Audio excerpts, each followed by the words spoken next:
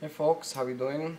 So as a lot of you notice and a lot of you ask, Cutlerylovers account is down, it's deleted, and just like Medbeds Voodoo video says, I'm gonna link it in the description. I emailed Jeff and it's true, his account got hacked, the hacker deleted his account, and it really sucks.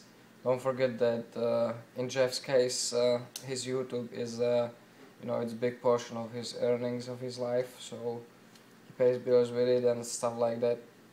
So it's not just something that he can just start a new account and move on like nothing ever happened. So, which sucks, and I really hope I'm pretty sure YouTube has to have some kind of backup system for that, exactly for these very reasons, because you know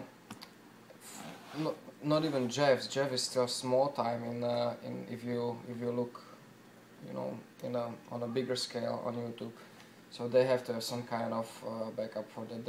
It's not like they just delete it or something, especially if the account got hacked.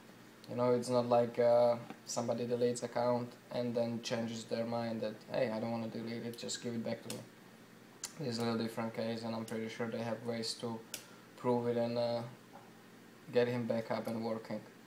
So keep your fingers crossed for him. Jeff, I hope everything's alright, and best of luck, man. Just to keep it a little more knife related, got the knife from a friend for a sheet actually. Pussy, really liking this one. So just to put something sharp in the video. So keep Jeff in mind, best of luck, man. Enjoy the weekend, take care, stay safe, and remember, don't cut yourself.